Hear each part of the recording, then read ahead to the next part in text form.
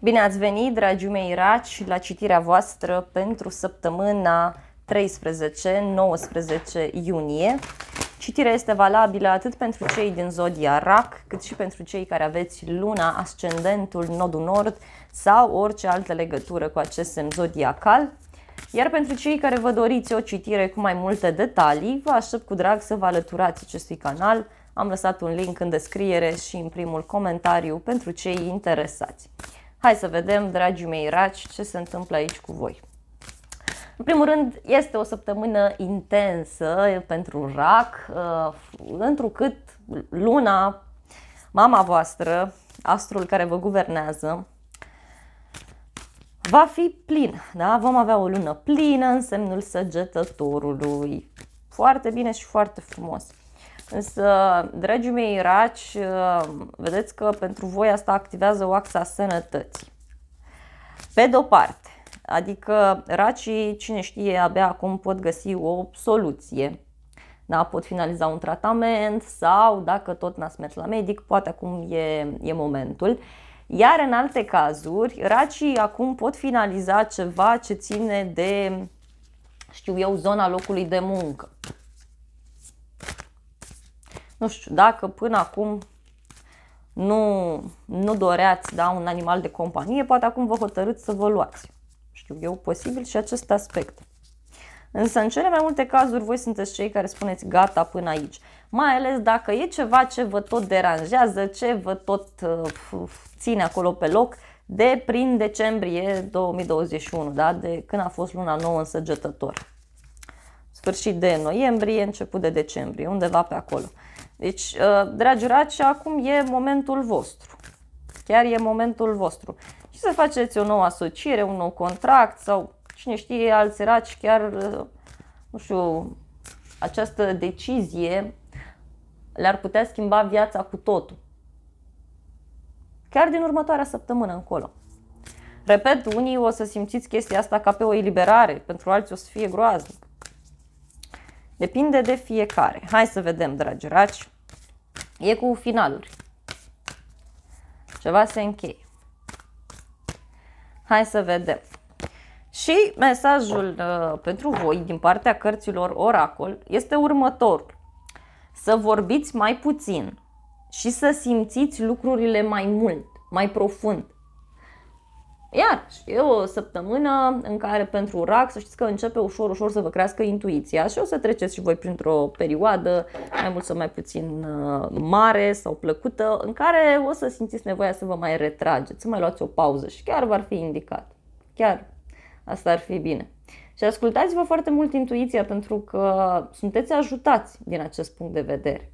Extrem de mult sunteți ajutați. Oricum, racii trec printr-o perioadă în care relațiile lor se schimbă. Asta treceți de câțiva ani. Da, acum iar se schimbă ceva, dar pe zona aceasta a locului de muncă sau pe starea voastră de sănătate. Acolo luați o decizie. Gata, țin regimul sau gata, am încheiat tratamentul. Hai să vedem, dragi raci, mai departe și niște mesaje pentru voi. Pisicile sunt aici, dar dorm, așa că sigur nu vor veni. Bun, primul este ziua de sâmbătă cu mesajul o persoană vicleană. Sâmbătă este ziua lui Saturn, iar aici puteți avea legătură cu zodia Vărsător sau cu zodia Capricorn. Acum, dragii mei raci, poate fi un moment, eu nu spun nu, în care rămâneți și voi surprinși de o persoană de la locul de muncă care, nu știu, pe care o credeați mai apropiată sau o persoană la care nici măcar nu v-ați fi gândit că a spus anumite lucruri sau că vă deranjează într-un anumit mod. Apoi aveți mesajul proces și judecată, zodia balanță pentru voi. Poate aveți legătură sau nu cu așa ceva. Dar în unele cazuri pentru RAC să știți că poate fi ceva important, ceva ce ține de familia voastră, de casa voastră. Parcă acolo se decide ceva sau decideți voi ceva. Să vă mutați, să vă relocați, știu eu, și așa mai departe. Chiar un moment bun pentru așa ceva. Apoi aveți mesajul aici, natură, Deci racii, nu știu, sunt foarte bine susținuți pe ideea aceasta de a încerca să vedeți ce e în jurul vostru aici și acum și iarăși este o săptămână favorabilă pentru a sta în natură, pentru a judeca lucrurile mai clar. Ultimul mesaj pentru RAC este spirit și libertate. Racii cred că reușesc să se elibereze dintr-o situație. Proces și judecată nu e neapărat vorba gata de proces, de judecată, de instituții, ci poate să fie vorba de un moment în care stai cu cineva la masă și hotărăști, da? Sau ai de împărțit ceva și șeful sau șefa, nu știu, ia decizia, cum s-ar spune. Nu e neapărat, repet, ceva legat de acte de judecătorie. Pentru unii e valabil, dar pentru alții nu. Bun, dragi raci, hai să vedem mai departe relația dintre tine și o anumită persoană sau relația dintre tine și ceilalți, la modul general vorbind.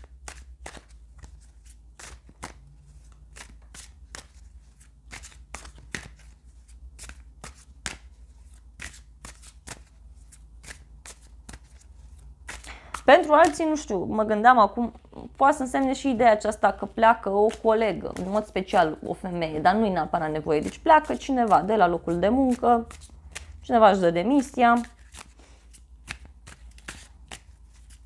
cineva spune că ia o pauză și pleacă de tot.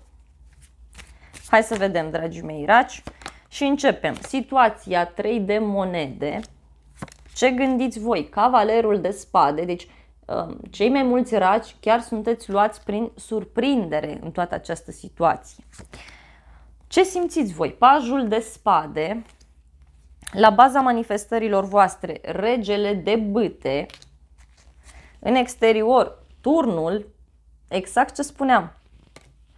Ce simte cealaltă persoană sau ce simt ceilalți, 10 de monede, ce gândește cealaltă persoană sau ce gândesc ceilalți, asul de bâte, energia generală pentru RAC, justiția. Deci, dragi raci, se repetă mesajul.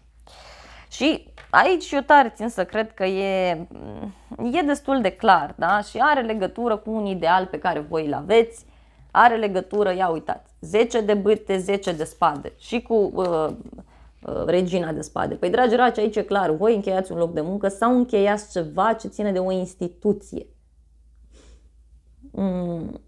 Regina de spade reprezintă tot ce ține de zona aceasta actelor, reprezintă o instituție, dar mai reprezintă și o femeie singură sau o femeie văduvă, o femeie mai rece, mai dificilă. Eu tind să cred că totuși e vorba de un final, adică tot ați stat, ați răbdat, probabil luna aprilie a fost, nu că încărcată, e extrem de încărcată pentru voi din acest punct de vedere și destul de tensionată. Dar acum, cu justiția aici, lucrurile se clarifică. Se clarifică și e interesant că toată această poveste are legătură cu ori niște colegi de la locul de muncă, ori are legătură cu un proiect care s-a finalizat, are legătură cu cineva care studiază, dar e ceva ce ține și de zona practică aici, atenție. În alte cazuri e vorba de o relație de trio, ceva se clarifică. Da?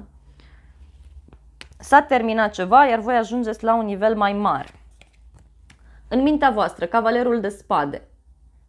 Voi sunteți foarte surprinși în legătură cu un nou început. Poate e o nouă persoană de la locul de muncă sau o persoană care se comportă într-un mod diferit și sunteți extrem de surprinși din acest punct de vedere. Nici măcar nu vă așteptați. O propunere, o șansă, o ofertă, ceva îi se întâmplă. Apoi, în inima voastră, valetul de spade, care vine cu multă curiozitate, ori din partea familiei, ori voi sunteți foarte curioși în privința unui grup de oameni. Poate e vorba de prietenii voștri foarte apropiați sau începeți să vă interesați foarte mult în familia voastră despre o rezolvare. Da? Aveți ceva de rezolvat pentru casă, alții. La baza manifestărilor voastre aveți regele de bâte, care clar vine aici și vă ajută.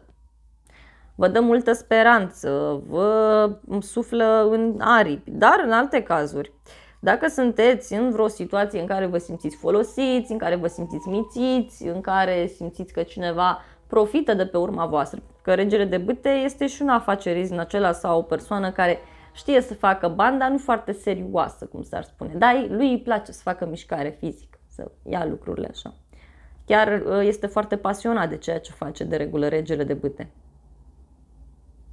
Dar poate e vorba în alte cazuri, știu eu, dragi raci, dacă știți că, de exemplu, sunteți bărbat, poate să fie vorba de voi, dar dacă sunteți femeie, e vorba de un astfel de bărbat, da? Care vine, vă suflă în aripi, vă ajută sau chiar de pasiunea voastră. Pasiunea de-a voastră. Bun, în exterior, turnul, da? Turnul care este a doua arcana majoră de la voi din citire. Păi, dragi raci, aici ceva se dărâmă în jurul vostru, e clar. Ceva se spulberă, ceva se încheie, gata, se duce. Și e bine pentru că sunteți eliberați, vi se face dreptate.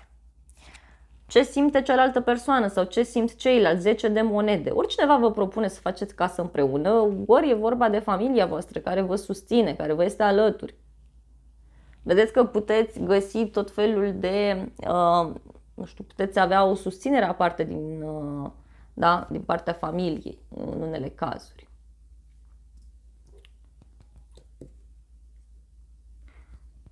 O susținere aparte, știu eu,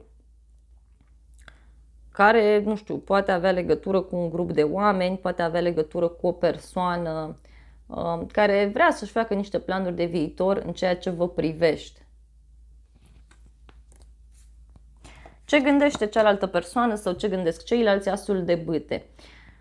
Aici vă spuneam eu de o noutate care apare la locul de muncă și acum ori vedeți cine e șopârla de acolo, da? Ori vedeți cine este persoana cu probleme, vedeți unde e inamicul, unde e inamica, ce s-a făcut pe la spatele vostru, că e posibil și acest aspect și asta se întâmplă de vreo jumătate de an, nu de acum. Și acum în sfârșit vedeți, tot asul ăsta de bâte poate să însemne și o nouă activitate pe care o faceți, da? O nouă persoană care apare, cineva care profită de acest turn, cum s-ar spune, și încearcă să-și urmărească propriul interes.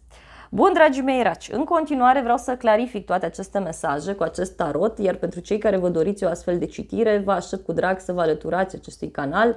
Am lăsat un link în descriere și în primul comentariu pentru cei interesați, iar pentru cei care vreți să vă alăturați, vă spun că această calitate de membru vă asigură acces la toate citirile bonus pentru toate semnele zodiacale, pentru citirile care apar în fiecare săptămână, în fiecare lună, pentru citirile din acest an 2022. Aveți acces și la filmările pentru această primăvară, veți avea acces și la filmările pentru această vară, atunci când vor apărea, așa că vă aștept cu drag să vă alăturați canalului. Dragii mei raci, vă doresc o săptămână frumoasă în care să vă eliberați și o săptămână în care să reușiți să încheiați cele mai toxice lucruri din viața voastră. Vă îmbrățișez cu drag!